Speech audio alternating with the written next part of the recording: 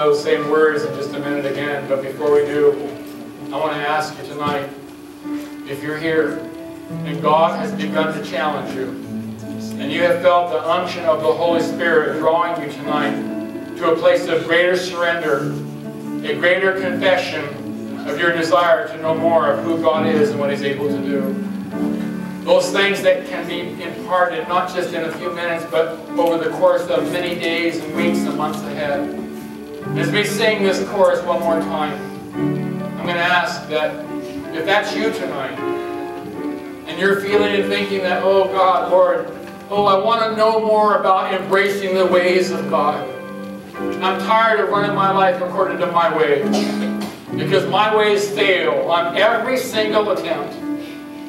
The submission, oh God, to your ways brings holiness, brings healing, brings deliverance, and brings a Holy Ghost empowerment. Oh, hallelujah. Let that be. If that's you tonight, and we begin to sing this chorus once more, as we do, if that's you, and you're serious about this tonight, I want you to stand to your feet wherever you are, and we're going to impart the power of the Holy Spirit upon you. Amen. Think about it before you stand, because when you say, Lord, I surrender now to you, the fullness of my spirit, get ready. You do that, and God's going to start taking you in your word. And He'll begin to call of you a greater level of righteousness than you've ever known. He'll begin to call you to step in His pathway like you've never done. And many, many things that even I have not spoken that can only come by inspiration will be revealed to you. And if that's your heart, and you're open to hear and receive the word of the Lord, you stand. And then we're going to pray. Hallelujah. Hallelujah. One more time, let's sing it together. Have thine own way, Lord. Have thine own way. Thou art the potter. I am the.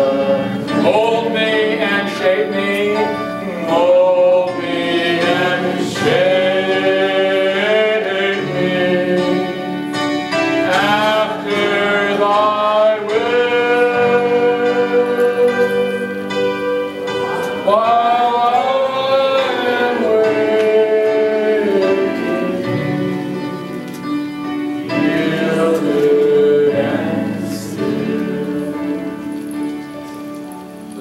Standing right now, we're just going to wait upon the Lord for a few moments.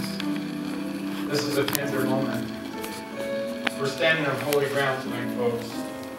This is not just another series of meetings that Roger has brought for the church, just so that we would have these 3 nights together before.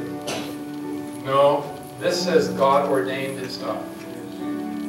These are things, folks, that God has been releasing in my spirit that I didn't even know I'd be addressing before I came.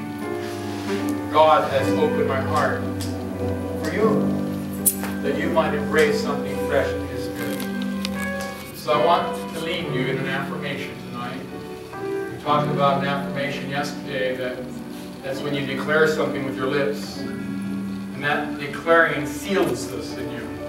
Because of Job 22 and 28, it says when you speak a thing, or when you declare a thing, that thing becomes established in you.